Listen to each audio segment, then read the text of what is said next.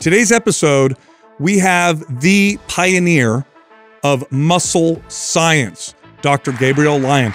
She's the one that essentially coined the phrase, we are not over fat, we are under muscled. She studies, understands, and explains how muscle mass, muscle itself, is a healthy organ, how having too little muscle is probably the cause of most of our chronic health issues. Not that we have too much body fat, but rather that body fat or too much body fat is a result of having too little muscle. And it gets much deeper. It's phenomenal. I learn a lot from listening to Dr. Gabrielle Lyon. She actually helps me back up a lot of things I observed as a trainer over the last 2 decades. She has a new book, in fact, about this. It's called Forever Strong, a new science-based strategy for aging well. And remember, she is a doctor. She knows what she's talking about. Check her out. You could also follow her at Dr. Gabrielle Lyon. So that's DrGabriellelLyon. So find her on social media. Give her a follow. She's amazing. Today's program giveaway is the Super Bundle. That's a lot of workout programs. Here's how you can win it.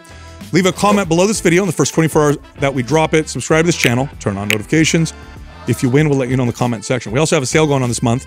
MAPS Bands is half off and the Hard Gainer Bundle is half off. You can find both of them for half off if you click on the link at the top of the description below. All right, here comes the show. I want to know what inspired you to write your book. Yeah. Like what was the inspiration behind it, and talk a little bit about the information that's in there that's so, it's strange to say this, but counter what is considered mainstream advice around things like health and longevity. Well, we've been trying to fight an obesity epidemic for the last 50 years. And when you have the problem correct, you assume that we get solutions. For the last 50 years, we've gotten sicker, fatter, weaker as a country. And in my mind, we have to ask a different question and a better question. And this book came out of personal experience. I don't think that I've ever told you guys this. In fact, I know that I haven't. I did my fellowship in geriatrics. So geriatrics is end of life, 65 and up.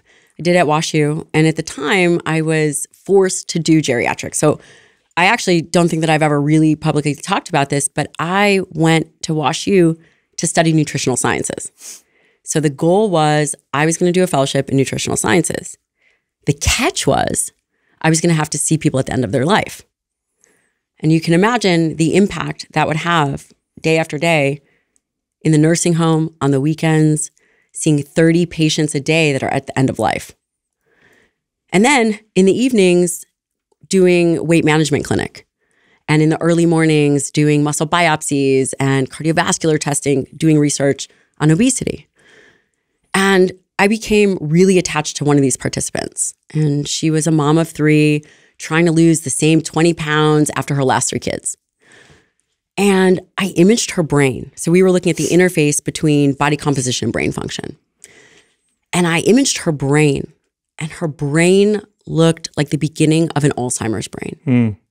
She was in her mid-50s. And I knew what the trajectory of her life was going to be. And whose fault was it?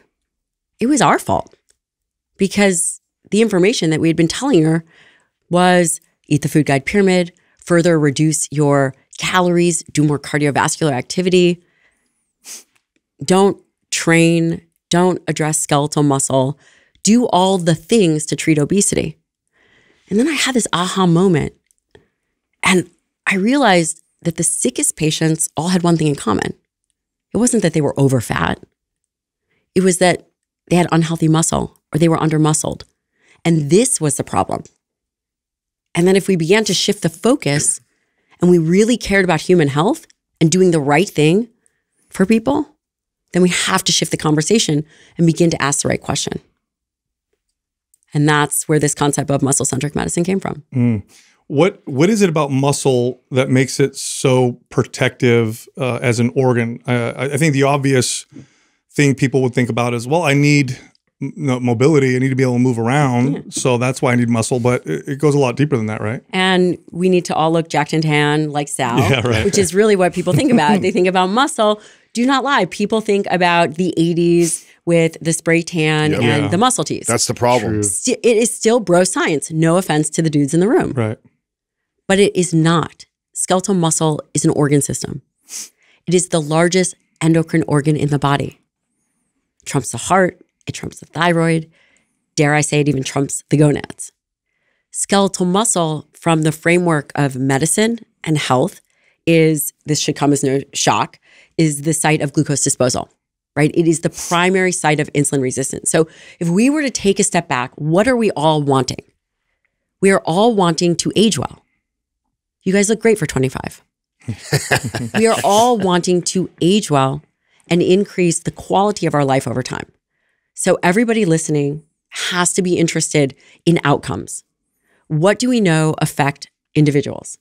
We are seeing, if you look at the CDC, we are seeing, causes of, mortality, cardiovascular disease, Alzheimer's disease, diabetes, cancer, all of which are rooted in what? Insulin. Skeletal muscle. Skeletal muscle, yeah. Skeletal muscle and obesity are not on that list. Right. Wait. As a cause of death, skeletal muscle is not on that list. So when we think about skeletal muscle, these are underlying principles that directly affect our capacity to age and have optimal wellness and vitality and strength. Skeletal muscle as a glucose disposal unit. Insulin resistance, we've all talked and all heard about insulin. Insulin is this peptide hormone released from the pancreas, as you well know. Sal, I've heard you talk about it. Moves blood glucose from the blood into cells, right? Well, insulin resistance, when you require more insulin for the glucose that you have, what do you think one of the first tissues affected is? Skeletal muscle. Decades before. There's information, some of the earlier studies out of Yale, an 18-year-old, quote, healthy sedentary, no visual excess body fat or abdominal fat, showing insulin resistance in skeletal muscle at 18. This begins decades earlier in skeletal muscle, before we're even seeing adiposity, before we're seeing, excess subcutaneous fat. So we have to address skeletal muscle as the primary site for all things metabolic. So from a doctor's perspective, I'm really curious to hear your opinion on this, because the way I used to explain it to clients, why, because we've known this and we've been communicating this message for a long time. But when I get questions from my clients, they'd say, well, my doctor doesn't tell me that. Mm-hmm. So I used to say, because this is what I believe or thought, is that it's because of the risk factor, because doctors don't want to tell people to go build muscle because they could hurt themselves. And so we push this narrative that cardio is the best form of fighting obesity. Is that not true? Why is it that we're this if you know this, we've known this for a long time. It's not like it's not known. Why is the messaging different? We have completely missed the boat as muscle as the pinnacle of health. When you go to a physician's office, they measure blood pressure, they measure temperature, they might even measure BMI. They might focus on body fat, although very rarely. When do they measure skeletal muscle mass? Not only that, but they're so off by the I remember, general recommendations. Yeah, I remember. Well, I remember going in and getting measured, and according to their charts, I was obese because they don't even factor muscle in at all. And also, by the way, we also don't directly measure skeletal muscle mass. Yeah. Mm-hmm. And I think that's important to point out. DEXA doesn't directly measure skeletal muscle mass.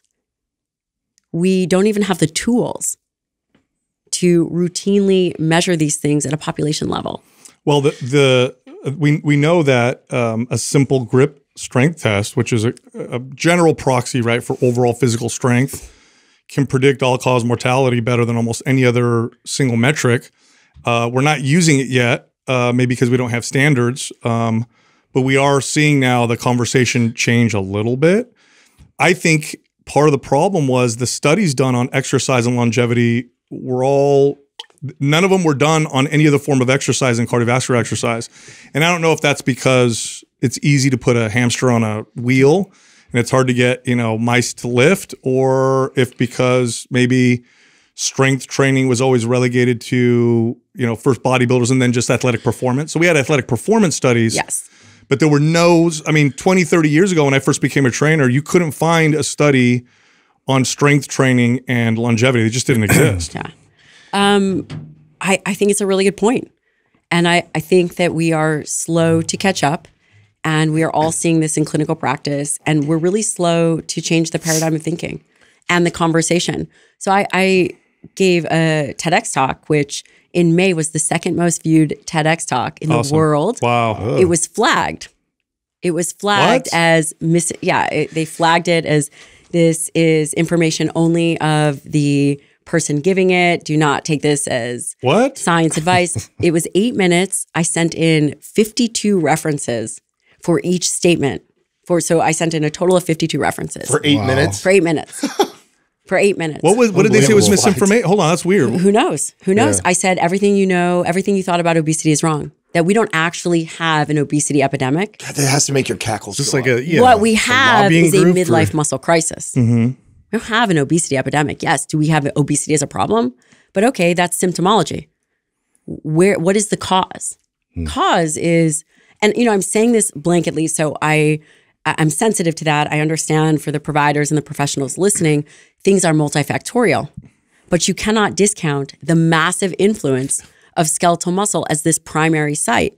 And that while obesity, quote, is a problem, why don't we address it at the root cause level? And the root cause level is skeletal muscle. Dr. Lyon, I wrote a book around this, around just strength training. I tried to create it for the layman, right? Just to kind of to create a narrative or change the narrative for the average person who wants to lose weight, who never really considered strength training. That's what it was about. But I did do a lot of research and looked at studies. And one of the studies that was shocking to me at first, and it makes sense when you think about it, was how they would take severely obese people, have them lose no weight at all. They would just have them build a little bit of muscle, and their insulin sensitivity would dramatically improve. They lost no body. They were still massively obese. They just built a little bit of muscle. Let's talk about that for a second. Maybe talk about insulin resistance, what that does to the body, how that can cause so many different diseases, and then how muscle can affect that. Yeah, I think that's a really great point. And I want to point out this idea that when we get excess body fat, we don't just get it on what you can see. We've all heard of visceral fat, right? Visceral fat, fat around the organs. We've all heard of liver fat. Well, fat also infiltrates skeletal muscle. Skeletal muscle, which should look like a fillet, ends up looking like a ribeye steak. And it is this fat infiltration. And granted, you see some intramuscular fat from athletes as a source of energy, intramuscular triglycerides, but intramuscular adipose tissue really affects insulin sensitivity. It affects the quality of skeletal muscle. It affects this flux. So skeletal muscle, if you think about skeletal muscle, think about it like a suitcase. And if you're going on a trip and you're a woman, let's say you're packing for 4 days, but you're really packing for a month. Shout out to all the women listening. You're laughing because you know exactly what I'm talking about. So if you open the suitcase and let's say glucose is, you want to pack some glycogen in there. You're eating carbohydrates, you're not exercising, you're packing carbohydrates into this skeletal muscle, and then you're not moving it. You're not creating any flux. Over time, the glucose has nowhere to go. It begins to go back into the bloodstream. You have elevated levels of glucose, you have elevated levels of insulin. Insulin over time creates a whole host of issues, whether it's the insulin in and of itself or the elevated levels of glucose that ride along with it, and then subsequent elevated levels of triglycerides, all of which, can create low levels of inflammation and just a complete metabolic disaster. Elevated levels of atherosclerosis and just et cetera. So when you have an individual who is obese, there's this concept of, you can be metabolically healthy and obese or overweight. I think over time, that's not going to be true. And one reason is we're not looking directly at the tissue. We are not directly imaging skeletal muscle tissue. So we have no way to assess the amount of fat that is now infiltrated into tissue. Over time, this affects the mitochondrial aspect of skeletal muscle. It affects strength, it affects contractility, it affects the muscle protein synthetic response. So skeletal muscle as this primary organ system, when it becomes dysfunctional, while it makes 40% of the body, maybe everyone in here, it's like 60%, but this is a huge tissue that over time, when not leveraged, becomes dysfunctional, also perpetuates low levels of inflammation. So now it becomes a cause of inflammation rather than something that can reduce or modulate in an appropriate way inflammation. Yeah, I think that's safe to say. It becomes unhealthy tissue that, again, exists as a massive portion of your body. Wow. Does this also have to do with the reason why there was a study done in Australia, I believe, where they looked at strength training and the progression of the beta amyloid plaques, that there seems to be a relationship with those in Alzheimer's. It was the only form of exercise that stopped the progression. All forms of exercise improve your health and seem to have a positive impact, but it was a strength training that had the biggest impact. And I've heard people refer to Alzheimer's and dementia as type 3 diabetes. That's actually what I did my clinical fellowship. So in geriatrics, I spent time running an Alzheimer's memory and aging clinic. And the question was it beta amyloid plaque? There's tau proteins. There's all kinds of hypotheses as to why it happens. But one thing is for sure, is that metabolic dysfunction is a huge contributor to Alzheimer's. Just as you mentioned, type 3 diabetes of the brain. The other aspect is vascular dementia. Yeah. And again, while they seem separate, it all rides together. And again, you have to ask yourself, what acts as a root cause mechanism?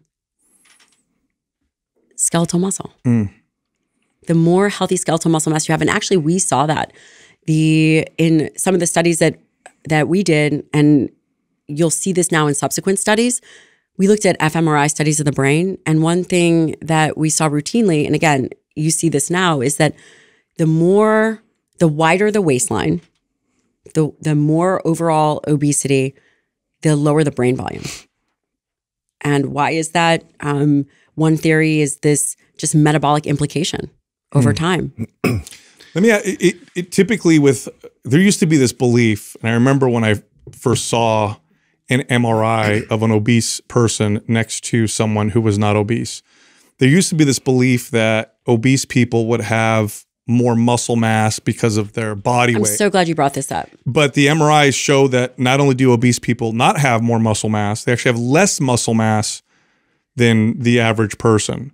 So it could, and I'd love your comment on that, but also the reduction in brain volume due to obesity. I'm going to hypothesize here, but do you think it has less to do with the obesity and more to do with the reduced muscle mass? Yes. Because, okay. Yes. All right. Smart, Sal, very smart. One of the other things that they didn't look at is the quality of the tissue. Let's say, in fact, it was true that individuals that are carrying around more weight need more tissue to support that. Let's say that's true. That does not address the quality of the skeletal muscle at all. You have no idea what that quality of that tissue is. Right. You could have more tissue. You could have a large cow, and you might take this like ribeye cut, and half that tissue is connective tissue and fat, right? It's not as if it's just this fillet of tissue. The other thing that you said is very important, and I want to just point out that we are not great at measuring skeletal muscle mass directly. And because of this fact, there is this disconnect, which seems logical, but in the research, as it stands right now, people will say strength is much more important than mass. Right. Right? We all can agree that nearly all the data would support that. Right. There's a major flaw in the way that is done. And that is that because when we look at mass, it's just people don't realize it's lean body mass, which is anything that's not fat. Right. So it could be fluid. It could literally be oil. Like some bodybuilders will inject themselves with like oil to make the muscle. So how do we solve this in terms of measuring? So it's now come out. So a researcher named William Evans, he and Hellerstedt, his another researcher, they've come out with a D3 creatine, where an individual will take a pill and it's a deuterated creatine, and it tags skeletal muscle. Oh, wow. That's cool. And that is what I believe. And so now with this research, there's a great paper. It came out in 2019. They've tested it in infants, neonates, all ranges of humans. And what they're starting to see is that muscle mass and strength correlate. When you directly measure skeletal mass, skeletal mass and strength do correlate. Yeah, yeah. And the reason, by the way, they use strength now is because strength by itself is a better measurement of actual muscle fibers than what we do now, which is just look at lean body mass, which I can affect. Literally, I could go on a keto diet, suck the water and glycogen out of my muscles, and I'll measure lower, lean body mass, even though my body mass might not be affected, in the sense that I don't have less muscle contractile tissue. Yeah. Now you're saying they can actually test and say this is actual contractile tissue, and they're seeing differences in the DEXA. So where they would say, okay, well, DEXA is showing no relationship between muscle mass and strength, right? That they're seeing when you directly measure skeletal muscle, that's not true. There is a relationship. And you also said something else that's very important. It's not the gain of body fat, and this is by the same group, Evans, that it's not the gain of body fat over time that's more detrimental. It's the loss of skeletal muscle mass. In aging research and in clinical practice, we never tell an older individual over the age of 65 to lose weight. Because if they fall, if they break a hip, we do not tell them to lose weight. That is not the recommendation. No, it results in worse outcomes. It does result in worse outcomes. And not does it only result in worse outcomes, they might not die from the fall, but the subsequent metabolic consequences of that fall, having bed rest, they do see increase in insulin resistance. An individual on bed rest could lose 2 pounds of muscle in a week. Wow. And when you're young, you can gain that back. But as you age, it's much more difficult. This is what's known as a catabolic crisis. I used to train doctors, and I remember one of them saying a statement that I thought it's like, I couldn't believe it. And then I confirmed it with every other. I trained at one point, maybe like 13, 14 doctors. Should I say I'm sorry? No, they were phenomenal, great people, wonderful people. And I one of them said, oh yeah, break a hip, die of pneumonia. Yep. Exactly. That was what they would say. Like when people fall and get hurt when they're older, their life quality, their health declines rapidly because now they can't move and the body just degenerates at a much faster rate. And there's roughly 3 million falls? Yeah. The part about muscle and brain volume, I want to go back to that because this one's an interesting one to me. And I want to hammer this home because I don't think people are making the connection, okay? If you look at body fat on the body, and I'm so glad you're here because you're going to be able to help me with this thought here. If you look at body fat on the body, there are functions that are required within the body to preserve that body fat, nourish the body fat, sustain the body fat, but it's nothing like muscle, right? Muscle requires a lot from the brain, okay? So every time you learn a new movement, you're not just developing your muscle, you're developing the brain and the central nervous system. If you stop moving, we could do MRIs and notice parts of the brain that'll actually atrophy because you no longer are contracting, controlling, balancing. Like people don't realize, they take for granted all the movement we do. The brain has to be well developed to perform certain movements. And the more intricate the movements, the more strength is required, the more organization from the central nervous system. I mean, that's all CNS building. That's brain building. So when you lose muscle, do you think the connection with brain atrophy is just that there's less muscle, so there's less for the brain? That's a great thought. I don't know. I have not thought about that. Wouldn't like a test where you measure someone like before they got casted up from a broken limb be like the best way? And you measure the brain. That would be very interesting. That would be a cool study. You understand what I'm saying? Where you had you'd measure all these people that broke a limb, their brains before and after, and then you obviously know that's going to atrophy because it's not being used. Yeah. That would be very interesting. Yeah, I don't know that answer, but that is seems logical. It does seem logical, which means it takes a long time to catch up in the science. So the logic. We'll know in 20 years from now. So yeah, in about 20 years, they'll figure. But what you're also pointing out is that they're perishable skills. Yeah. That when we stop searching for things that require growth, both physically and mentally, then body parts atrophy, brain atrophies. We have to learn new skills because life and, these are perishable skills. Yeah. It's part of that. Well, the evolutionary reason behind that I subscribe to is anything that requires energy, your body is going to need a reason to preserve. Otherwise, it wants to be as efficient as possible. I mean, we evolved with scarcity. Muscle is expensive tissue. The brain even can be expensive. So if it doesn't need a skill, it's going to prune it off. There's no reason to have a V10 engine if you're not going to be hauling a lot of weight. So your engine is going to modify itself to your needs. In other words, you're only as strong and as smart and as balanced as you need to be. And then there's studies where they will compare people exercising their brain with word exercises and stuff, which does something, to people that don't do that and just move more. And the brain responds better to the movement than it does. Not to say that they don't both have value, but it's like you want to have a healthy brain, move. Yeah. Well, there's an interesting phenomenon when you think about skeletal muscle as an endocrine organ. It's an endocrine organ. When you contract it, it releases myokines. And there's hundreds of different myokines. These are what would be considered hormones or, peptides that interface with all organ systems. Myokines, for example, I'll just name a few: interleukin-6.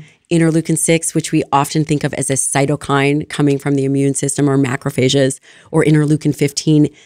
These are released from skeletal muscle, exercising skeletal muscle, and have a influence and an interplay in the immune system, balancing inflammation. Exercising skeletal muscle also releases something called capsaicin B and irisin, both which influence the increase in the brain BDNF, brain-derived neurotrophic factor, just by contracting skeletal muscle. Skeletal muscle is so multifactorial as this pinnacle of health, from the metabolic aspect, which we talked about, from the brain aspect in multiple domains, not just from connecting the brain to a movement, but also from the exercise capacity to then influence the brain above and beyond endorphins, but really these molecules that service to interface with the brain. And that, to me, is just so fascinating. So let me pose a question to you. Here's what I'm trying to solve. We can appreciate how important skeletal muscle is, right? We can all agree that it's the organ of longevity, right? So everyone listening, they can agree. 50% of Americans don't exercise. 50% of Americans don't exercise. 24% actually meet the exercise requirements, which are abysmal. Yeah, they're nothing. What, 150 minutes?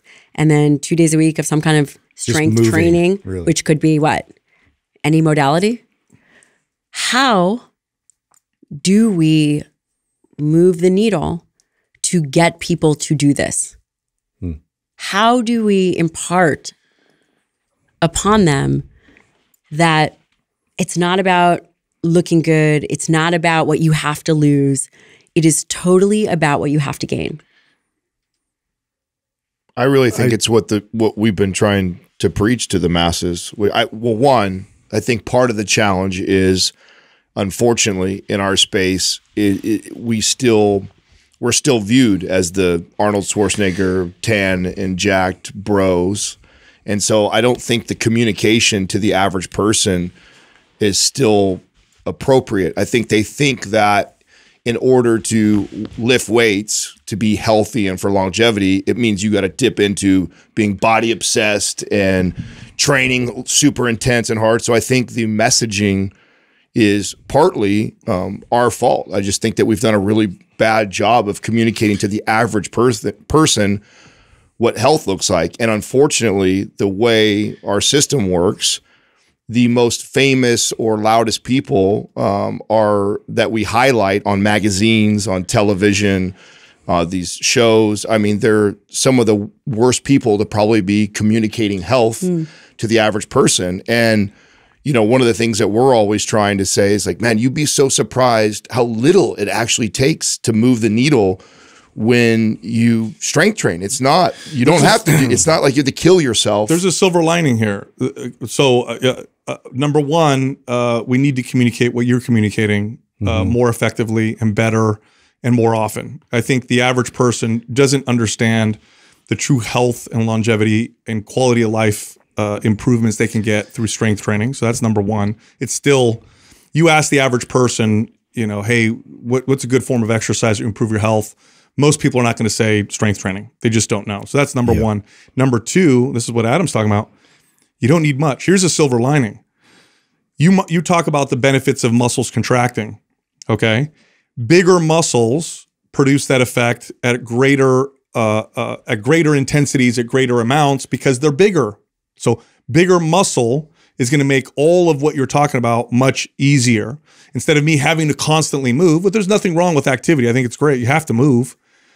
But bigger muscles buffer the inactivity that daily life kind of presents itself as. Okay. It doesn't take much to build muscle. Now, it takes a lot to become a bodybuilder. Nobody wants to become a bodybuilder. And even if you tried, you probably would have become one. That's a whole nother conversation. Yeah. But if you took the average person, we did this for years. I trained people for years. 2 days a week. 2 days That's a week of proper strength training is going to give you pretty much everything that we're talking about right now. And it's not you're going to train so hard that you can barely crawl out of the gym. In fact, that's inappropriate. If people, but fun. Well, at our level, it is. But if most people really understood what it felt like to have an appropriate strength training workout, they wouldn't be so afraid. They would leave the gym or whatever, and they feel like, oh, this feels kind of good. You don't need in fact, when I used to train people in advanced age, because I worked for a long time because of the doctors that I trained, they would send me their patients, all of which were over 65. They strength trained with me once a week. And we saw profound improvements. Right. 1 day a week. And it was like we could maybe do 3 exercises in that whole hour just because of their age and the capabilities. Well, in terms of answering your question too, like I think we're trying to solve a problem from like your everyday average person of like just getting introduced to a better way to approach it, in that there actually is a scientific way to train your body and to get there with good result. But what I do think is doctors are still revered as sort of the gatekeeper of knowledge in our culture. And I think like doctors like yourself, we need more doctors to speak upon this with authority and to have actual procedure and protocol. So when you go in to have like your checkup or, just your to see how you're doing, like this gets brought up in terms of like, we can measure your strength. So if it's the grip test or if we have some kind of like a standardized sort of group of exercises that we test your strength or, something new you found in terms of being able to measure where we're at in terms of lean body mass, we need to get better at that. So they feel like this is coming from the top down. So I'm working on that. Yeah. Would you believe that? I just finished the first iteration. I work with a PhD. Her name is Alexis Cowan, and she is a PhD from Princeton who is now doing a postdoc at Penn. And we just created a muscle-centric medicine certification course for providers. Oh, wow. Awesome. Very cool. Awesome. What's in that certification? I will send it to you. Okay. Maybe one of you guys will come through it. Or just, is it open to anybody, or do you have to be a So provider? the first iteration is open only to healthcare professionals. Okay. So they have to have a license. And then the second iteration, we're going to open to trainers and health coaches. Are you selling that now? Well, depending on when this comes out, yes. Because I want you back on so we can go through that. Seriously. That's a big deal. So what we've done is we have compiled all these hallmark studies. So we've taken clinical practice. I've been in practice since, I don't even want to say Botox is good, 2006. Since 2006, but... wow, you were 12 when you were coming? Yes. You're brilliant. Exactly. So we have compiled kind of the mechanistic, all the hallmark studies, all the ways in which things kind of need to change and ways of diagnosing, ways of treating, ways of implementing exactly what you're talking about. That's amazing. Because here's what happened. I gave this lecture at a conference called Obesity Medicine. No offense, it's great. And there were hundreds and hundreds of physicians in the room. Mm-hmm. And it's a conference called Obesity Medicine. And you know what I talked? So I got up there and I said, you guys got this all wrong. It's not about obesity. Let's just say that the reviews were split on the talk I gave, but nearly all of them came around by the end. Look, here's the here's the bottom. This is an overgeneralization, but it is the bottom line. Okay, when you look at the data, and the data is clear on this. When you look at the data of the negative effects that of what we eat on our health, I don't care if it's sugar, I don't care if it's seed oils, inflammatory fats, I don't care what it is. when you eat below what you burn, almost all of those negative effects go away. Now, I'm not saying that they're innocuous. Obviously, they affect your behaviors. They make you want to overeat, craving, all that stuff. There's other effects. So I'm oversimplifying here. But if you can burn more calories than you can consume, I can't think of a better way to buffer yourself against what we're dealing with out in the real world, including your body's ability to detoxify from all of the interesting and strange chemicals that we're constantly being exposed to. So then that begs a question, okay, do we just move a ton more? No, that's actually a terrible way to try to burn more calories. We have incredible studies showing that if you just try to move more, your body adapts in pretty interesting ways. One of them is to pare muscle down and make you more efficient calorie preserving machine. You just got to build muscle. Yeah. If you build muscle, you speed up. Like right now, if I had to solve the health epidemic right now with one thing that I could do, if I could snap my fingers and boost everybody's metabolism, I would solve a lot of the problems through muscle. Yes. That's what I try to say, because I think people get that. Why do they get that? Because it's still connected to obesity, right? We're so fixated on the obese aspect. So it's like, okay, fine. You want to be lean, speed up your metabolism. How do I do that? Build muscle. That tends to sell the message a little bit more. Back to Justin's point, though, I really do think that we need all the doctors on the right side in this one, because I remember this was a long time ago on the podcast. One of the most controversial things I ever said was, when I get a client, or would get a client back in the days, that needed to lose 30, 40, 50 pounds, I always added to their diet before I ever took away.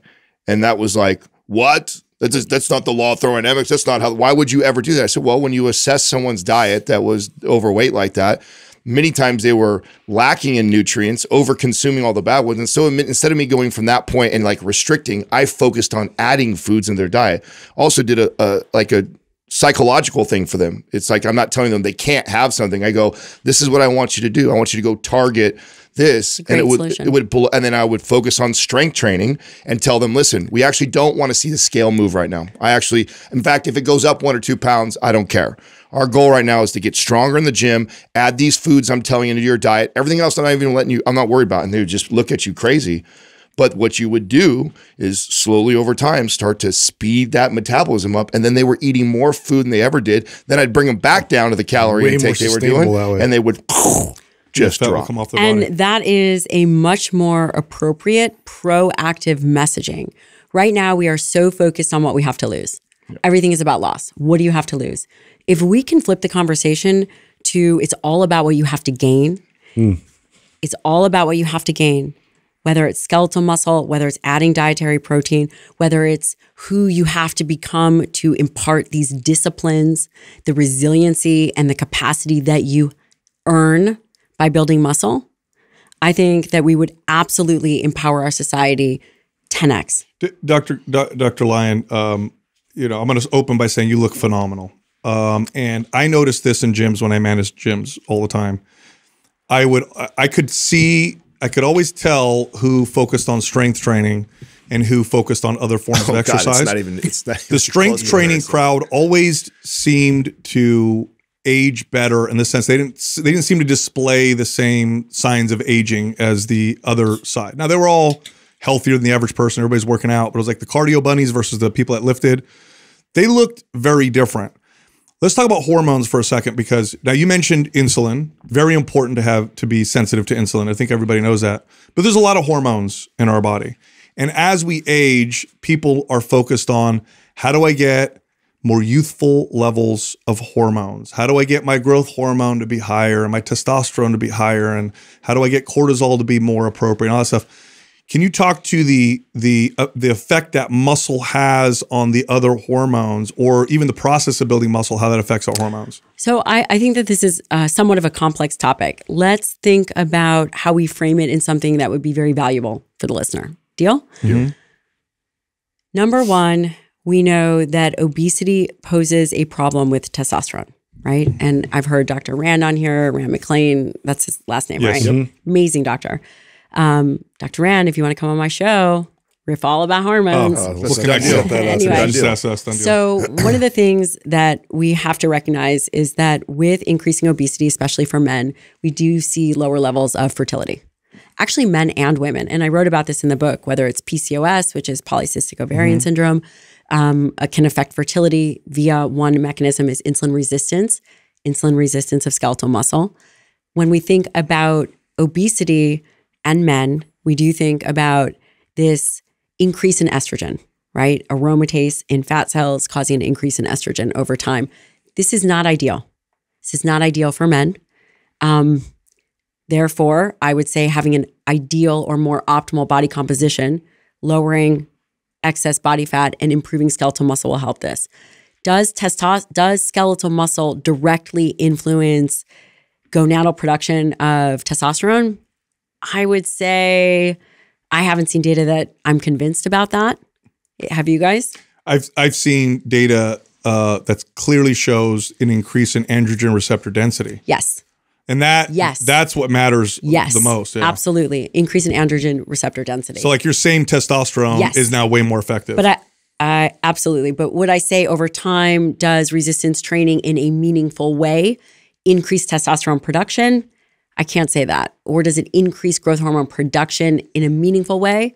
I'm not sure. But it does. So my opinion on that is, because it's interesting, right? So does vitamin D reduce depression? Only if you have a deficiency and you take it. Otherwise, it doesn't do anything. Okay. So does having muscle keep your testosterone levels higher than if you just let your muscle waste away? Yes. So when you compare strength training men in their 60s to non-strength training men, what you will probably see is higher testosterone. So I don't think it's as much of a directly making it go up effect to that, yeah, but rather a maintaining of a fertile level of testosterone. And then we talked about the receptors. Yes. They did a study to try to connect testosterone levels to strength and muscle mass. And these were all men within normal range, so lower end, higher end. And what they found was total testosterone and free testosterone, there was maybe a small effect. The big effect was androgen receptor density. Yes. Muscle, you build muscle, you get more androgen receptors. And more you also effective. you get more receptors for growth hormone. And you are more sensitive to insulin. So whether or not your hormones change, they become more effective is what ends up happening. Do you think the problem with that is because it's the example you gave of the 6-year-old who lifts versus the 6-year-old who doesn't? It's because we're not going to be able to tie it to one specific thing like, oh, you do that and then it's going to build this much more testosterone, because although you would see that, to your point, it's because it influences so many other aspects and behaviors of your life. That person who strength trains probably sleeps better, probably has better energy levels, probably also makes better choices. So there's too many other things that we can't isolate to one and say, oh, strength training increases testosterone. But who fucking cares? Who cares if it does positively influence all these other behaviors that collectively all together really make a difference on your testosterone. So you mentioned something about behaviors, which I thought this was very interesting. So this is out of the Galveston group, and they showed one night of sleep deprivation suppressed muscle protein synthesis by 18%. Yeah. Didn't you just bring this up the other day? I did. Yeah. It's crazy. Yeah. It's insane. You said PCOS. There was a study that just came out, and when I see studies like this, what's interesting is studies will come out, people will see the smoke, but they'll fail at noticing there's a fire. The smoke is the problem. It's like there's a fire over here. That's what we got to look at. They just did a study that showed that a ketogenic diet probably positively affects women with PCOS. So now everybody's like, oh, keto, that's the answer. Just like a ketogenic diet improves cognitive function. Was it that, or was it the reduction in carbohydrates? That's okay. So just like studies that show, ketogenic diet better for people with Alzheimer's. The root is the person has become so insulin desensitized that they can't use glucose properly, that going keto, which is kind of a Band-Aid at this point, is better because they have no carbohydrates. But the real fix would have been improve insulin sensitivity. Yes. Right? Yeah. When you see studies like that, do you just want to tear your hair out? Because I do. I mean, I really appreciate what you said, that we are missing the big picture. And that's exactly why I wrote this book, is to kind of bring it all back into perspective. I put there's nutrition tracks in this book that make it very simple. From my perspective, when I see these studies, I mean, I'm very interested in dietary protein just because of my training. I train under Don Layman, same guy who Lane Norton trained with. Yeah. In fact, we trained at the same time. We overlapped at the same time. And I think that if we really want to solve this dietary aspect, by the way, 100% of people eat. That is like the lowest hanging fruit ever. Exercise is optional. You could probably live your entire life and not exercise in a day, although no one in this room is recommending that.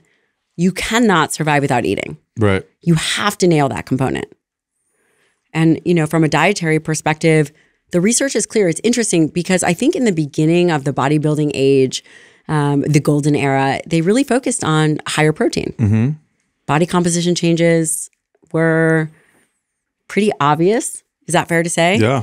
And over time, they have numerous, hundreds of studies of showing increased dietary protein, how that affects body composition.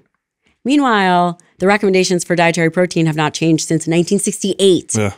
They haven't changed since 1968. Yeah.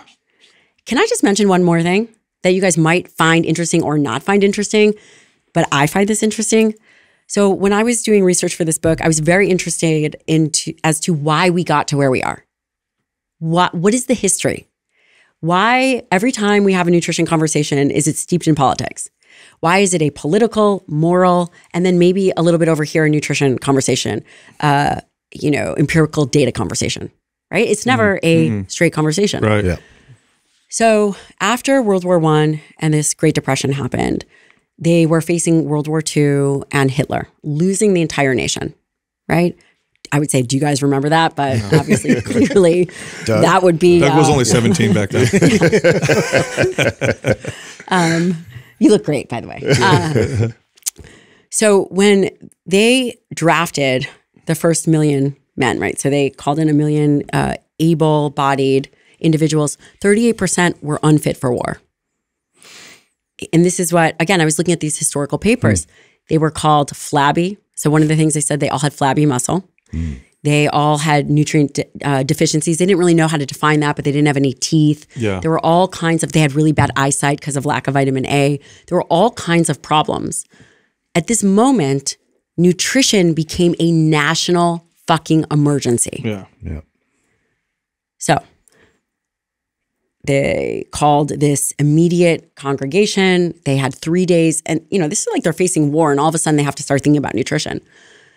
Met for 3 days. They came out with what was initially the RDA, which that ended up changing in the 60s. And they came up with ways to educate the public, ways to educate the homemaker, ways to educate the worker, because the goal was, how do we get people strong, able-bodied, and capable and vital, having vitality? This was their main focus. They came out with, I don't want to say it's a propaganda, but they came out with a strategy as to how to educate. One group, they said, you're going to help Uncle Sam. And in order to help Uncle Sam, they had this picture of this strong, able-bodied worker, and they had a series of guidelines. You want to know what they were? Let's hear it. Make sure that you are eating high-quality protein, at least 2 servings at lunch. This include liver, beef, chicken, eggs. This is in the 40s. Because of muscle strength. We need your muscle strong. Make sure you're eating unprocessed foods. Make sure you're getting enough vitamin A from places like liver. Did you know this? And I've never heard this. And I'll send you guys the what they put out there, the pamphlets. And that's a great birthday present. If anyone is ever listening, if you guys want to find the original copies for me, I would love it. Make sure that you are eating vitamin A in the source of liver. Make sure that you are getting salt. So they have this whole list. How do you help Hitler? And then they actually put something on how the worker can help Hitler, about how they can be irresponsible. Do not eat a high quality protein diet. Do not increase your sodium in your diet. Do not eat vitamin A or bioavailable nutrients. Make sure that you are eating processed foods. Make sure that you're eating white bread, X, Y, and Z. And they show this kind of like decrepit soldier or this decrepit worker. We have to advertise this. Now, wait a second. But here is my point. Here is my big point.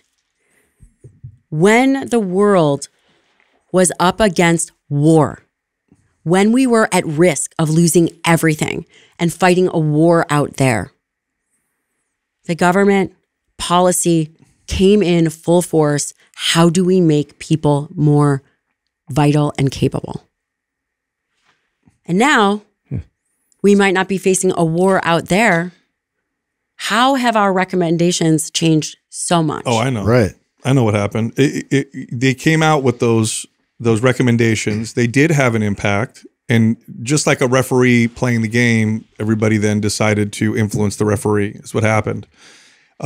This is when, because you had other industries that would suffer from this kind of information. So what they did is they lobbied government to require fortification of nutrient devoid foods. They were required to put iodine in salt, fortify cereals and breads. This is why things now say fortified, right? This was actually government, like they required. If you're going to make bread, you got to fortify it with these vitamins and minerals. And this is what their compromise type of deal. And they continue to be influenced through these massive, very powerful lobbies, which still happens today. Actually, it's even worse today. Oh my God! Because you could say now that okay, back then the incentive was like, we need strong men to go fight or we're done. The incentive now, if you look at incentives, so I'm not saying that there's some evil like ruler that's pulling the strings. Who knows? I don't think that's what's happening. I just think the incentives go in the opposite. If you're sick and unhealthy, you're a better consumer. With almost every powerful market that exists, every market in the grocery store is geared towards being unhealthy. Food and medicine for sure. Yeah. Pharmaceutical industry profits from poor health. Distracting services profit from poor health. Keep not allowing you to be vital and healthy actually means you're a better consumer across the board. And I don't know if people are actually thinking about it that way, but that's where the incentives are. So that's where the money goes. It's interesting though, when the government wants us fit and strong and effective, they actually know the right information. Yeah. That's really interesting. Yeah, I know. I didn't know that. That's wild to me. Then one of the other things is, and the reason I'm bringing this up is because I think that if we are going to speak about these things, we have to put it into context. Yeah. Because we have to question, why do we believe the things that we believe, and perhaps open the mind to the listener that potentially they've been indoctrinated by other ways of thinking. And by bringing this to the attention, then maybe they can understand that the lens in which they are viewing things potentially is skewed. Yeah, yeah. Potentially? Yeah. Well, I'm speaking in potentials. I want to give you something else. Yeah. So again, what do I care most about? I care most about human health. I am a physician that has sat by the bedside of more dying people than I care to remember. Took me a long time to get over that. So that is why I'm here doing. I was talking to Adam before. I'm like, gosh, wouldn't it be great if I could just talk about my kids? Yeah. But if you have the capacity to do something, you have a responsibility to do it. And I care about the information that gets out because I care about the human. And I care about the influence on their families and what it is like at the end of life. And who has to pay for that. I don't ever want my children to have to deal with that, ever, right? Yeah. So the scope of the information that we're hearing, when you think about whole foods, so we've got whole food commodities. Whole foods are like beef, chicken, dairy, corn, soy, whatever, like these whole foods commodities. And they're under the jurisdiction of the USDA and the checkoffs. So you don't know the individual milk farmers, but they all collectively pool their money so that they have some kind of marketing budget, which is under the USDA. Now that's very restrictive. And I'm going to give you an example. We're going to play a little game. You guys ready for a game? Yeah. Mm-hmm. Okay. I'm going to say a commodity, and you're going to tell me what the commodity slogan is. Yeah. As long as this is what you're good at. This is what you're good at. Just remembers all the toothpaste commercials from the 80s. This does not include toothpaste. Zestfully clean. Well, okay, ready? Here's the game. Yeah. Milk. Makes your body good. Does your body good, yeah. Does your body good. Beef. It's what's for dinner. What's for dinner? Pork. The other white meat. Yeah. Amazing. Yeah. Do you think it's interesting that it's a one-liner that doesn't say anything? Sure. Discriminating against any other food. Right. Yeah. Okay. Okay. Now we're gonna play another game. I'm gonna say Oatly milk. Oh. And you're gonna say it's better for the environment. Yeah. WTF. I'm with you. I'm gonna say Impossible Burger. It's not meat. And you're also going to say, oh, this is a better source of protein and it has a lower carbon footprint than beef. It's better for you. It doesn't have any hormones, X, Y, and Z. Right? Yeah. So you're going to hear a processed food and then you're going to hear subsequent blah, blah, blah, blah, blah. Right. Barf out of my mouth. Commodities are under jurisdiction of USDA. They cannot defend themselves. They cannot say, actually, agriculture collectively is 9%. All of agriculture is collectively 9% of greenhouse gas. And this is a BS smokescreen that we are never going to eat our way out of climate change. They cannot say Meatless Monday is going to have almost no impact on greenhouse gas. They cannot say milk is a more bioavailable calcium than almonds, almond juice. They cannot say anything.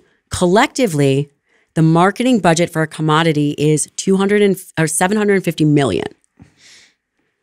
One company, PepsiCo, has almost a $2 billion marketing budget. Yeah. Who controls the money controls the narrative. Yep. You're probably like, wow, we're not talking about politics, we're talking about nutrition. I agree. We're talking about nutrition.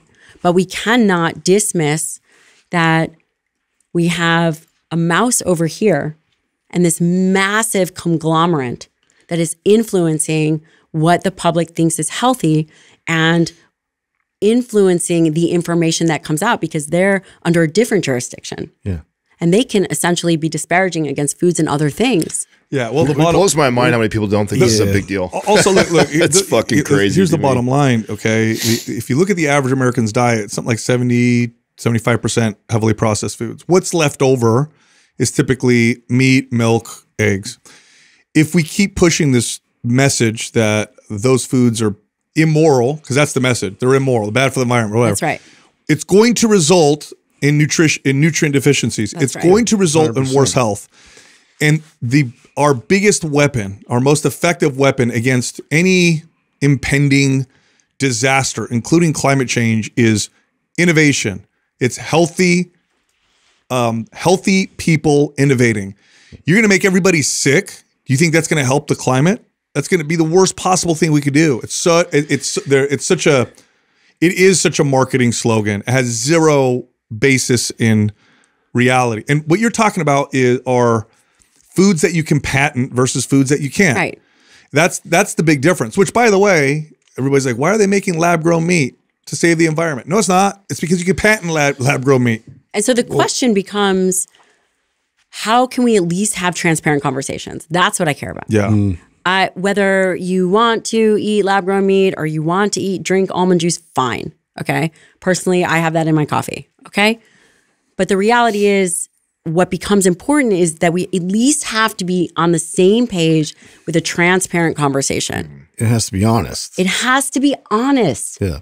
So if we are having a political discussion about nutrition, then let's do that. But if we are going to have an empirical discussion about the data, then let's just do that. And ultimately let people choose and let them be in control of at least hearing information with an open mind to be able to make better choices for themselves and their families. Did you hear about all the doctors and practitioners that just took money from ABA? Did you? I did. It's fucking unreal. to Yeah, me. That's the problem, though. Is like we have people that are supposed to be on the good side or the right side that are being influenced by lobbying groups. What do you like think's happening? Because I've seen this in the last 2.5 decades I've been in the space. Protein slowly becoming demonized, which is interesting. And they'll say things like, it raises mTOR. mTOR causes cancer. That's not how it works, but okay, fine. So I'm seeing that now. Just give me one. Yeah. Okay, so protein is being demonized. Protein containing foods are what are largely becoming demonized. Yes. And we're now seeing the weirdest article. I never thought I'd see an article like this in my life, but strength training in gyms are becoming demonized. Yeah. Why? What's going? Is it like it's almost like anti-muscle propaganda? Probably the same reason they were trying to pull your TEDx. Well, luckily it was published. So you guys go check it out. Yeah. Yeah. It's crazy. What's going on?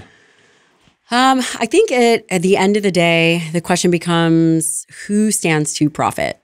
I hate for that to be the question, but it seems to be who stands to profit. Because at the end of the day, the idea of protein and mTOR is so ridiculous. Let's just cover something like that. Yeah.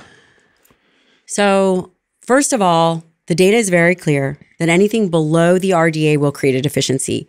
And that number is 0.8 grams per kg, 0.37 grams per pound. Yeah. Nothing. If I were 115 pounds, that would be like 45 grams of protein. Yeah. In the longevity space, people are saying to go below that. I know. It's crazy. But wait a second.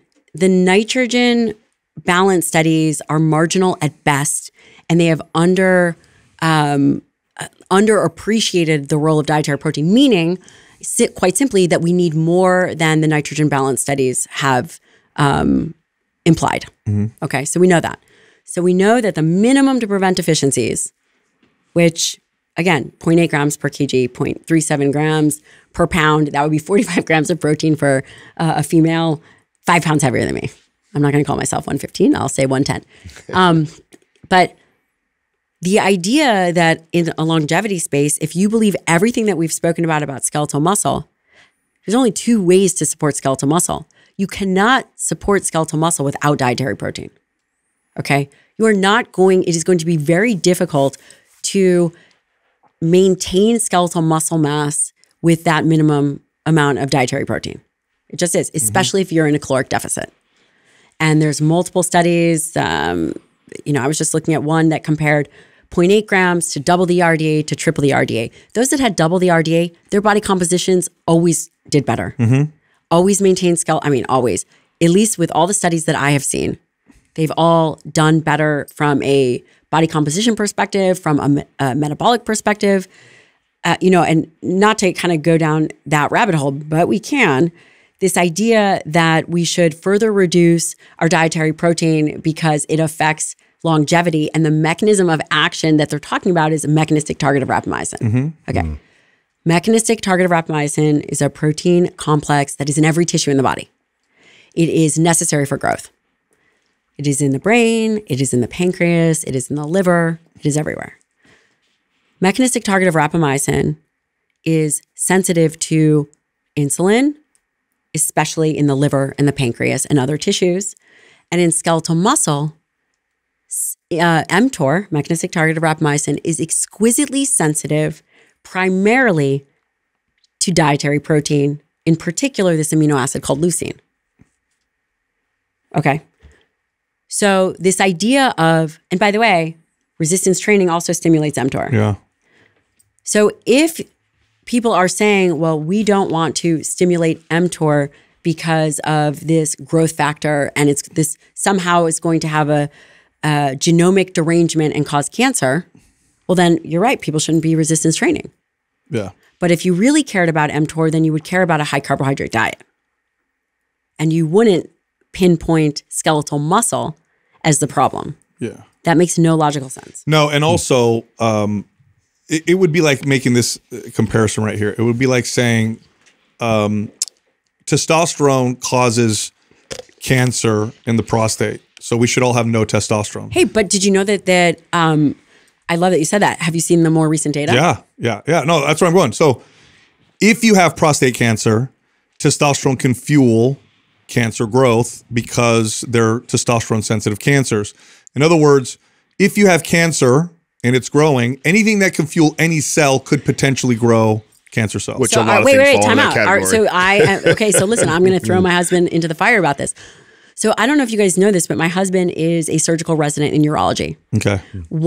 He's at Baylor. So you know Mohed Kara? Mm-hmm. Have you guys heard of Mohed Kara? He's like the guy of testosterone. Okay. Who is doing the research. And he challenged this paradigm of thinking that those individuals with prostate cancer could be on testosterone. Wow. Oh. And in fact, many of them, of course it is dependent, many of them did better. Yeah. Oh, wow. And so again, so this is now questioning the paradigm. Wow. Also, he published something called the Traverse Trial, which came out, you know how everyone was talking about, well, testosterone will perpetuate cardiovascular disease. Right. there was no impact on cardiovascular disease. No. In fact, if you go from low testosterone to high within normal ranges, you probably improve because of its effect on skeletal muscle. But what about this idea? So nobody with prostate cancer had been given testosterone for decades. Yeah. In fact, some of them were put on blockers. I bet you, know. though, paired with exercise, training, strength training in particular, and that, I bet you'd be just fine. So then this guy went back and he challenged that. And he found that many individuals with prostate cancer did better. Wow. Wow, that's amazing. How the hell did he get away with even being able to test that? I have no idea. I asked Shane the same thing. I was like, how did he do that? Well, yeah. But I mean, these are the studies that are being done. Yeah, Just okay. a renegade. Yeah. So we talked about, we're talking a lot about muscles, positive effects on overall health, but let's talk more specifically to other parts of the body that are closely connected to longevity. How does building muscle help with bone health? How does building muscle help with brain health and other organ health? Yeah, I think that when you think about skeletal muscle as this focal point and what you have to do to maintain and build it, there's no greater influence on the physiology in the body, right? There's no pill that is going to be as effective, not just having muscle, but training it. Right. So the impetus of training and this crosstalk of myokines, this crosstalk of just the massive influence, this interorgan crosstalk, I think is really the key. The interorgan crosstalk with these myokines plus the metabolic effects and also the cognitive central nervous system effects, I think that is just all encompassing. Specifically for bone, there are some studies coming out that are actually linking more specifically this bone muscle crosstalk, which I think is really fascinating in the idea that it's not just the loading mechanism.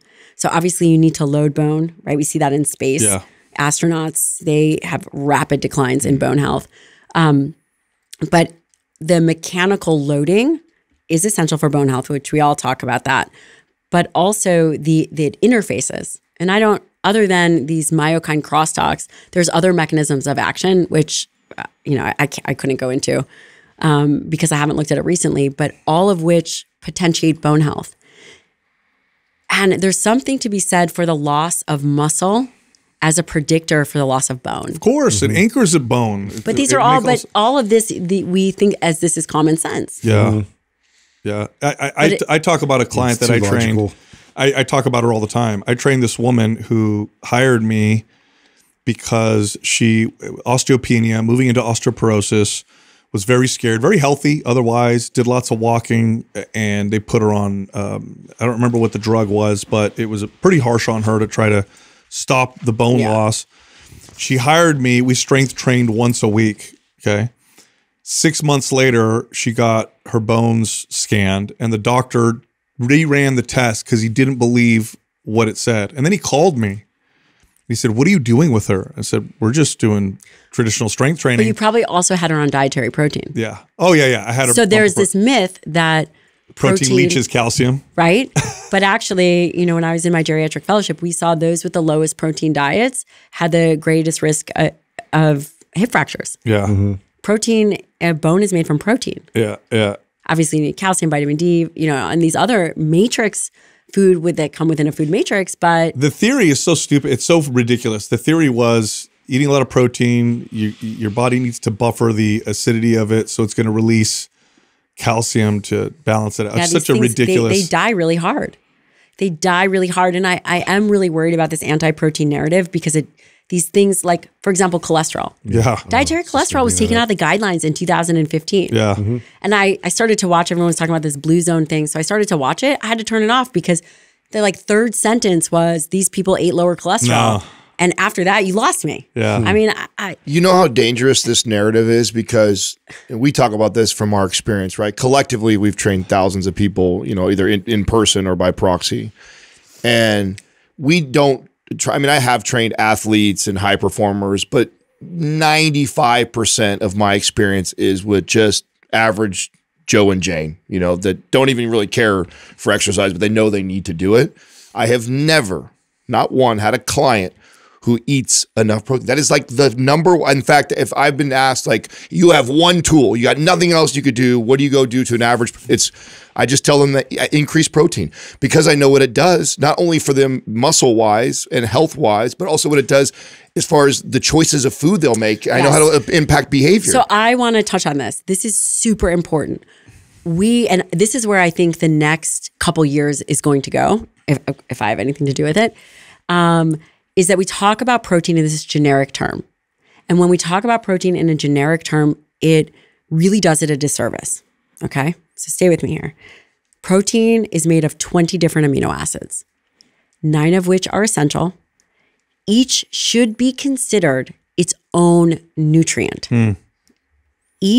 So we should no longer look at protein, but we have to look at and understand that each amino acid has diverse biological roles. It's true. For example, we just talked about leucine. Leucine not only helps with muscle protein synthesis, but also laying down with, it also stimulates mTOR. So leucine stimulates mTOR. It has an impact on, certain fatty acid mechanisms. It has a diverse biological roles. Phenylalanine. Phenylalanine is a precursor for dopamine. Tryptophan is a precursor for serotonin.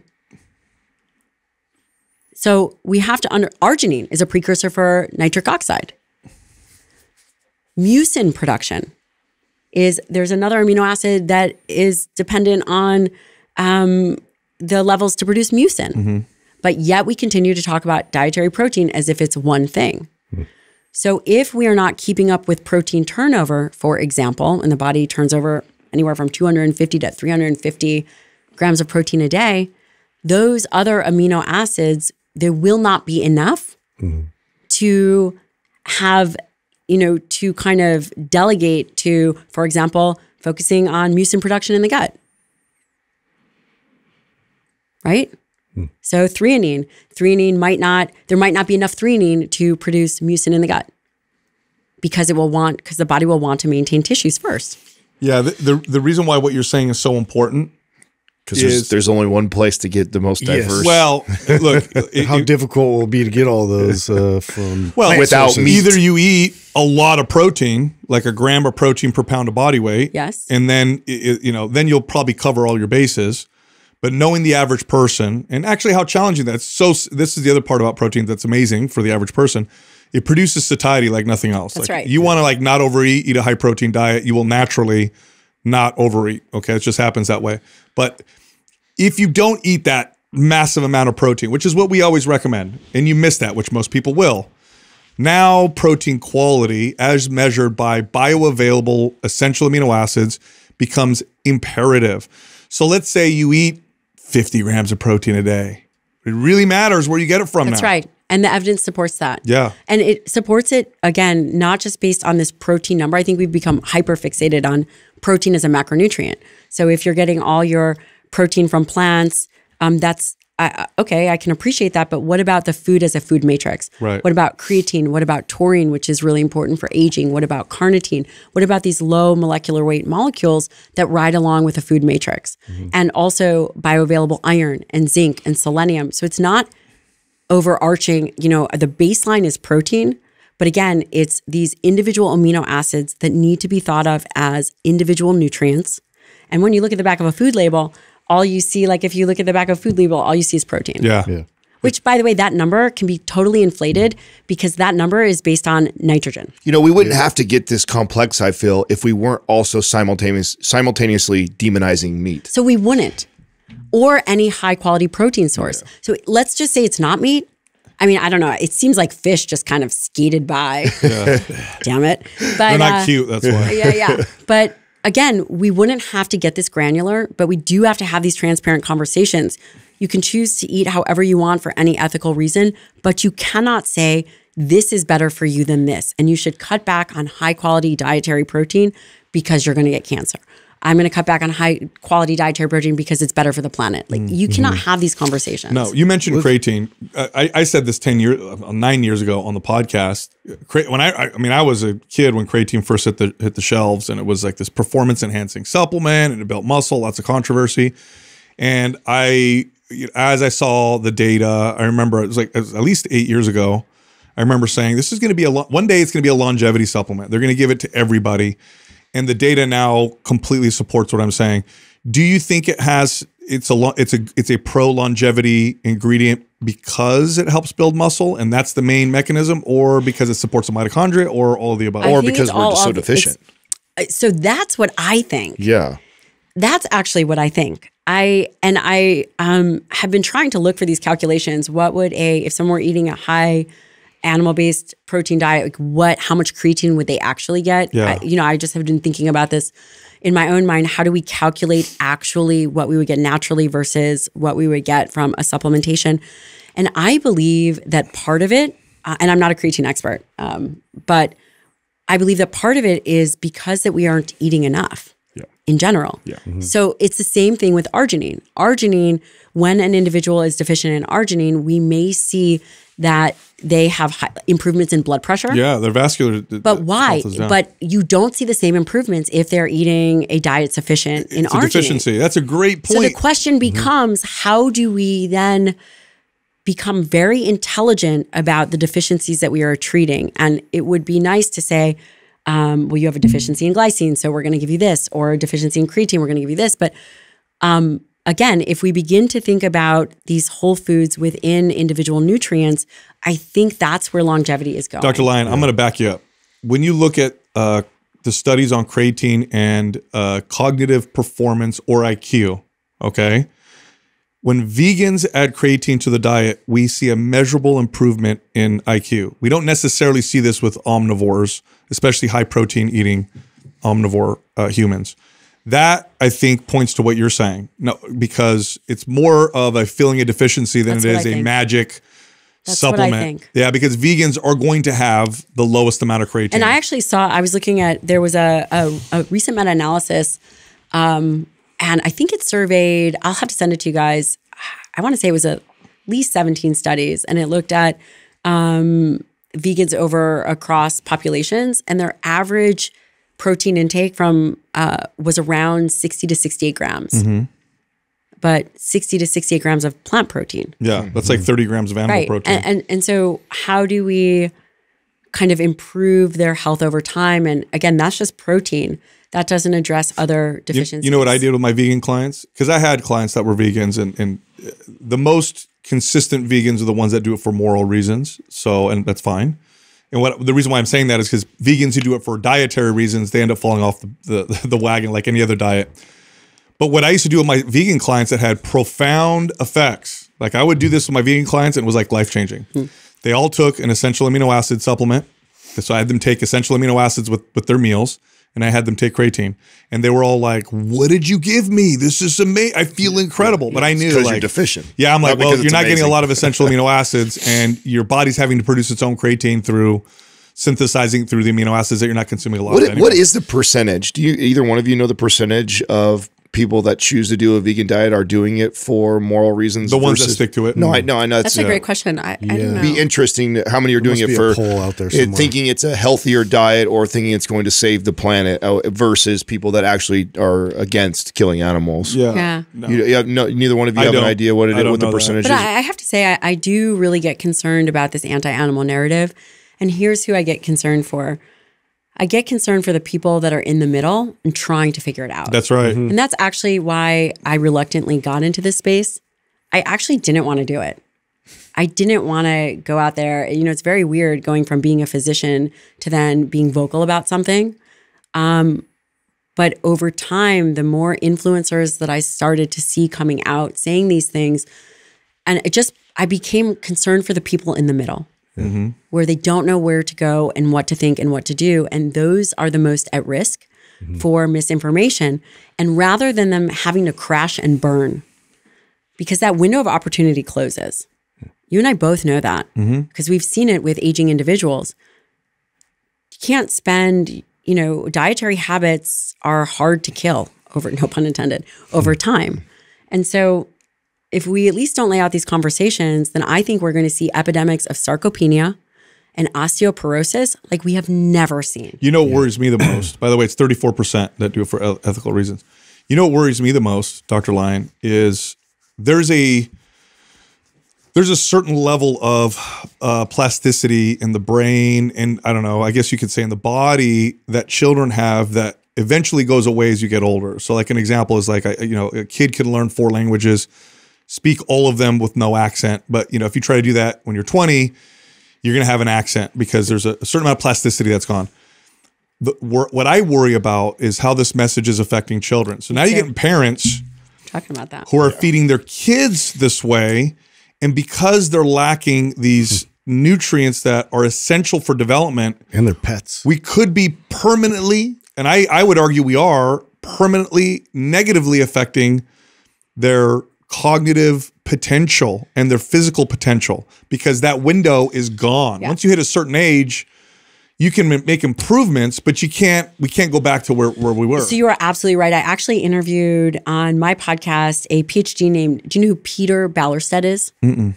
And he is actually an agriculturalist, and he is big into ruminant agriculture, and he's very interested in global effects. That is exactly what he said. He is so concerned about the children, their iron needs, and their ability to get these amino acids that if they do not get it when they are younger, that cognitive window, that brain development window, that physical development window closes. And again, that's why he does what he does. Wow. Yeah. You combine that with what's going on with our kids and putting them in front of iPads screens, and not interacting with each other, and the social aspect is fucking scary time to be a parent right now. We don't have an ability to, all these things are new. Right? We don't have this ability to modulate ourselves like with these devices and the way that we're becoming more sedentary. Mm-hmm. They are new to even us. Mm-hmm. There's no rule book as to how to navigate this environment, both with the information overload.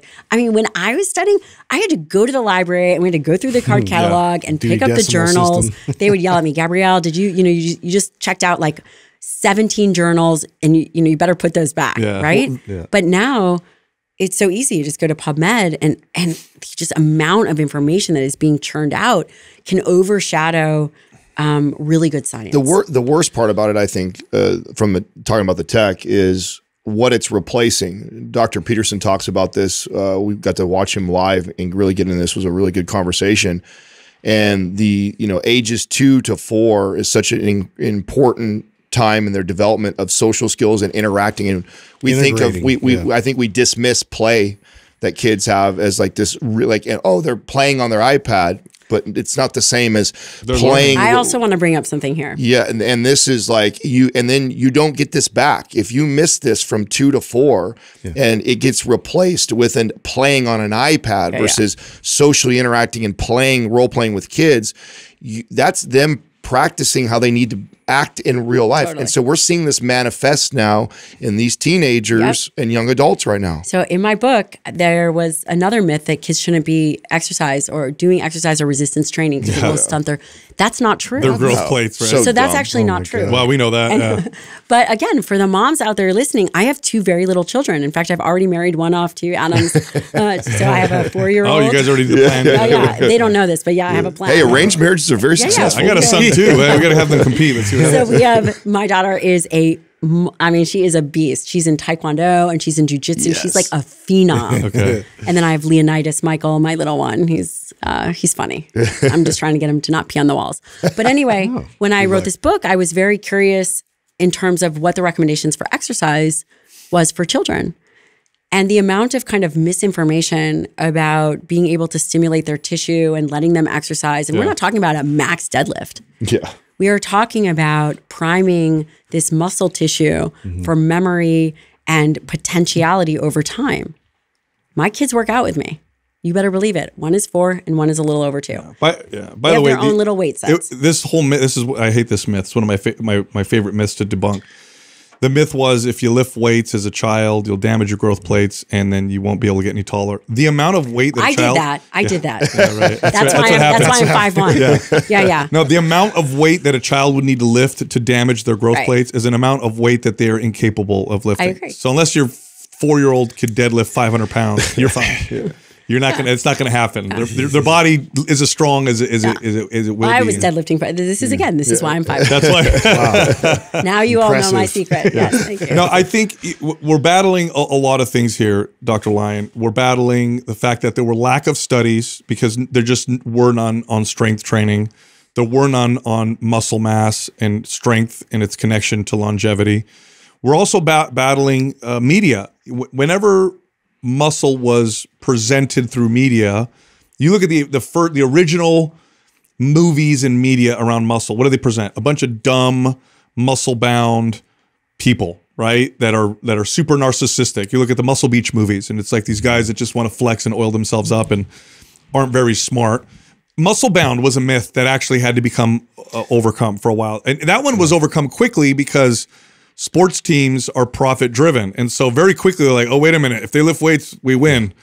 Now I have everybody lift weights. Preventing injuries. But still we have the myths of like the pro female bodybuilder. And so the woman is like, women are like, I don't want to look like you're not going to that day. That's one of my most common questions. Yeah. I don't want to get, muscular. I used to tell my clients, listen, if you wake up tomorrow and you look you'll get like all your money back. Yeah. All your money back. Don't worry. It's real easy to get rid of it. Just some Twinkies and just chill out for a week and go back to baseline. There's culture and then there's the medical community, and that's kind of what we're battling. I think we're starting to make headway. I really am. You mentioned something else too earlier, dietary cholesterol. How familiar are you with how dietary cholesterol in the short term can positively affect muscle strength? Have you seen this? It's pretty remarkable. Really? Oh yeah. If you dietary cholesterol? If you ever want to experiment, so this is old muscle building wisdom. Okay. If you ever want to experiment with this, triple your dietary cholesterol intake. Go ahead and control everything else. Keep your macros the same if you want to make it a controlled study, and watch how much stronger you get within a week in the gym. Okay. There's a very interesting, it is one of the most, I'm going to try it. I'm going to try it. It's one of the most anabolic things that I've ever done. Eat like raw eggs? I mean, you do whatever you want. You do liver, you can do eggs, you can do whatever you want. It's hard pass. It's wild. But I mean, cholesterol is a building block for testosterone. It also has a very interesting effect on the central nervous system. But doesn't the body regulate the amount, whether you'll make less if you're eating 3 times more? Short term. So if you do it, it's like a 4 to 8 week crazy boost in strength, and then it kind of levels out. But yeah, test it out. I'll try it. I've talked about this so many times on the podcast. He wants to make a supplement. That's like somebody make a cholesterol supplement, please, that you can take cholesterol. Dude, you do it. Yeah, no, he's not allowed to. Adam won't let me. He's not allowed to. The margins aren't great on supplements. Right. He's the business guy. 15% for all head. No thanks. We like being very profitable. So supplements not a very profitable space. So what's the pushback been like for someone like you? Because you're not saying what most doctors say. Wait, before you get there, sets the table for that question. You mentioned something about moving out from just the clinical setting.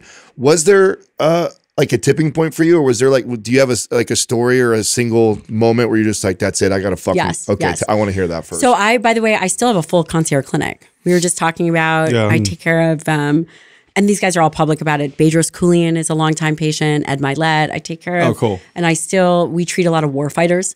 My husband's a SEAL, was a SEAL. We take care of a lot of war fighters in the practice. And anyone, it's not like a physical demographic, it's a mental demographic. Oh, yeah. I mean, the people that come to the clinic they are hard charging. They want the best. And, that's just how we roll. But anyway, I remember I had 6,000 followers on Instagram. I was wearing a little white shirt. Maybe there's flowers kind of behind me, totally different than I actually am because I never was on there. It was just so stupid in my mind. Love you, Instagram, not saying anything bad. And then I started seeing just this huge push about protein and cancer. And I was just like, holy shit.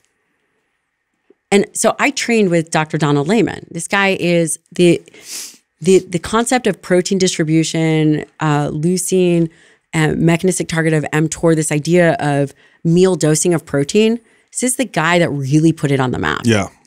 He's been doing it for 40 years. I mean, he is He's the authority. He on this. is the authority. Right. And he's trained me for 20 years. My book is dedicated to him. And I was just on Instagram. I was in my clinic. So I had a clinic on Fifth Avenue across from in New York City, across from the park. Super beautiful. Everything is going great. And pick up Instagram and I'm just looking at it and they're just bashing protein. Now I'm a trained geriatrician who trained with Dr. Donald Lehman. I did 7 years of nutritional science studies professionally. Okay. I've been in school for 17 fucking years.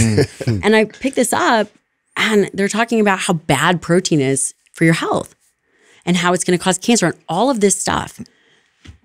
And so I called my best friend, Teresa DiPasquale, who was like this big influencer at, like she actually has a social media agency now, but she, at the time, when people didn't have a ton of followers, had the blue check and was just, like this, whatever, influencer.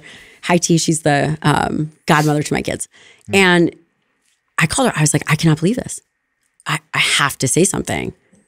And she's like, yeah, you have to. I'm like, oh, but they're going to cancel me. I can't just go out there. Everyone's going to come after me, And she's like, well, you have a responsibility to do it. And if you do not do it, then all these people are going to believe this. And even if you help a handful of people, you can do something good outside of your clinic. And then it was game on. My armpits were sweating before I posted that first thing. I was like, I do not want to do this. I do not want to go head to head with people. I don't want to do that. Yeah. I want to be able to take care of people's lives. How effective is that going to be? Yeah. So I remember my first post when I started on IG and I was so nervous, again, sweating. And that's what happened. Mm-hmm. How's the reception been? Yeah. What's the pushback like? I think the more visibility you get, the more good and bad comes with that. Mm-hmm. So I think if you're one of the first female physicians through the gate, you're going to get a little bloody. Yeah. What would you say is the most common argument that you have to debunk or that you're so tired of hearing, that somebody comes on to try and debate what the message you're presenting? What I think is really interesting is that people take things out of context. Typically, a conversation like this is a long conversation. Right. There will be a soundbite from this. Yeah, which I'm sure will be super whatever. And what I have noticed the most, that in the academic world is not like this. So if in an academic world you have a disagreement or you want clarity, you go to that person. This is how academics are done. You go to that person, you say, well, this is, the data shows this here. How did you come up with this? Let's go through your thought process. In social media, people will make videos of you. Yeah. And do these things, but it's not because if the end result is to really move the needle of health and wellness versus a narcissistic form of self-serving, of I want the attention, that's what I've seen. Yeah. We just got it. We have 2 doctors that we allow to actually have conversation in our community. And one of them actually came out and made a stupid video like that about the other one who we they should never do that. Yeah, no, of course not. But that doesn't happen in academics. It's unbelievable. Yeah. And it's also unprofessional. It's so childish, and it shows you how insecure you are, how little you are, that you have to try and starving for attention and do something that I feel like kids do on social media to gain traction, because that's the trendy thing to do. Human beings are human, and you will make mistakes. You will say something. I've said stupid things. I have 2 little children and a husband that works 100 hours. I have a full practice and multiple businesses. There are days where I get 4 hours of sleep for the week, 4 hours each night, because I'm a caretaker for little children. Mm-hmm. I am going to be tired and I might screw up. Yeah. It might be one of those days, or maybe I have a sick kid at home and I just got off a red eye and I might make a mistake. We are human, but now fully exposed, and what you say becomes again, then it's locked in because you've said something. So the question I ask is, what is the ultimate goal of that person? If the ultimate goal is to help really, if that is the truth, then actions will always trump words. That's right. 100%. So always look at the actions. You will never see me do a video about another person. Yeah. It's also a cheap way to build a following. It doesn't really build any value as well. I wanted to bring something up to you that I read a while ago that I thought was really fascinating. So studies will show that muscle is incredibly anti-cancer. Okay, it's actually one of the most anti-cancer things. Yeah, it's also very protective if you get cancer. Right. So it's the like strength training is the most effective anti-cancer form of exercise because of that. And I read this study on the life expectancy of pro bodybuilders, and they measured them all the way back from those that competed in the 60s and so on. Now, pro bodybuilders are in no way, shape, or form a healthy group of individuals. I mean, they're this is extreme, like all extreme performance.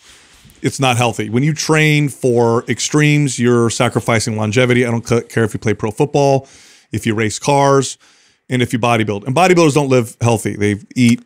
Yeah, and they just have a lot of tissue to, they got to maintain blood pressure and all crazy amounts of drugs to look the way they do. They train, they overtrain, they eat insane, they live crazy lifestyles, and yet have sleep apnea. Yeah, but when you look at when I looked at the data on pro bodybuilders, their rate of cancer, their life expectancy, by the way, was the same as the average American, which isn't saying a lot because the average American isn't very healthy, but their cancer rates were substantially lower.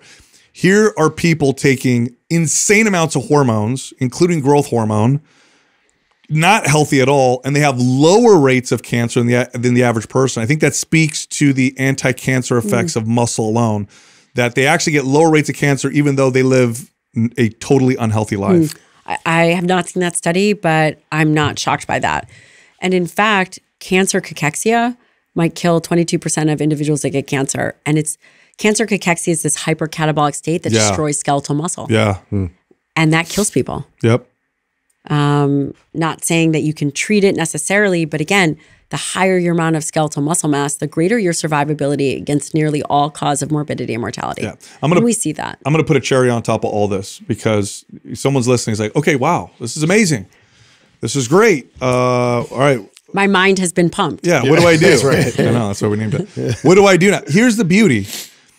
The benefits you get from strength training come from the muscle that's built. That's an adaptation process. All you got to do is send the signal. Doesn't require a lot. That's a plus. You don't need to go to the gym every day to get the effects of strength training. The beneficial longevity effects of strength training. In fact, most people will get it with a couple days a week of well-programmed, structured exercise. Right. Number two, we live in a world where food is plentiful and hyper-palatable.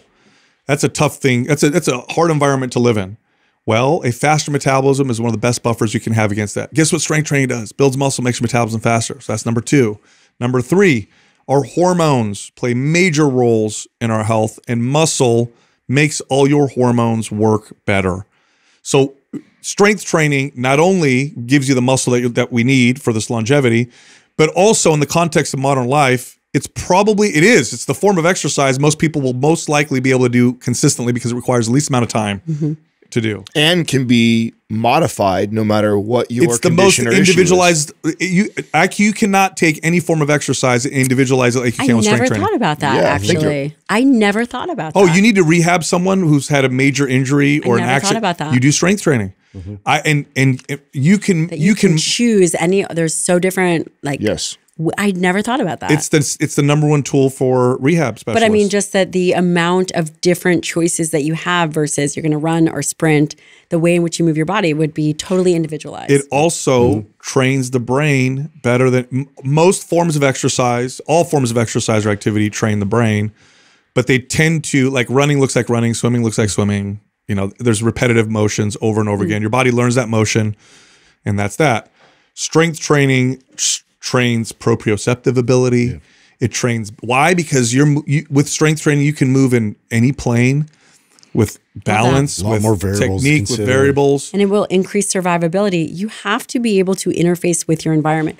God forbid there's something that happens. I need to be able to pick up one child and the other and be able to run. Yeah. There has to be translational movements in real life. Yes. Yes. And can you also think of a more empowering form of exercise for women? No. You're tiny. No. You're tiny. Yes, that's because I lifted 500 pounds when I was 4. No, look, imagine if you weren't strong, okay, and you went traveling and you had to lug your kids and some big ass suitcases. I've had female clients tell me this. Well, they say, You know what's crazy, Sal? I didn't have to ask somebody to help me put the luggage in the overhead compartment or help me carry stuff. She told me, she's like, it's one of the most empowering feelings I've ever had, because I've always had to rely on some dude that was around me to help me out. Personal strength is a personal responsibility. Strength is a personal responsibility. Yeah. I've never had someone regret saying, I got strong. Yeah. I've seen thousands of patients. No one has ever said, oh man, that sucked, I'm stronger. All right. You know what we haven't really touched on very much, and I just think that our society is riddled with it, but what are your thoughts on strength training, building muscle in relation to things like anxiety and depression? I mean, you move your body, you move your mind. You know, I mean, you move your body, you move your mind. They've done a study where they compared different forms of exercise. Strength training for depression and anxiety outperformed other forms of exercise. Yes. I mean, they already did that. That's why I asked, because I mean, we still the go-to move is to put somebody on a medication when they're suffering from something like that, even though the research is showing that strength training is actually as good or better in many cases. Yeah, I know. One last question. When this cert is ready, when this program is ready, can you please come back on and work with us? Because we would like to push this out there. I would love to. We need the medical community. We have a huge audience of trainers and coaches, and they trust us. So they'll know for sure, if this is available to them at some point, I'm sure they'll be interested. But I would love for you to use our platform to get this to as many doctors as possible. Thank you so much, guys. Because this needs to happen, because I know my parents' generation, and they listen to their doctor. Yep. That's God. Yeah. We're not really breaking through. Yeah. And they need their doctor to tell them. My aunt has been listening to me, hearing me talk about strength training forever. She just started strength training because her doctor told her. And I'm like, oh my God. Fine. I'm glad you're doing it, but geez, you know, I love that. I've been telling you forever. So please come back. I would love that. I really appreciate the support. You know, and my book, Forever Strong, is really great for the trainers, for anybody. It has a lot of these foundational principles. Every single trainer needs to own your book, because this will arm you to be able to discuss the longevity and health effects of strength training with all your clients. And most trainers listening right now train everyday regular people. And you're going to have these conversations constantly. And with physicians. Yes. Yeah. Yes. So this book has hundreds of references in there. Awesome. So awesome. All right. Beautiful. Thanks for coming on. Thank you. Thanks for having me, you guys.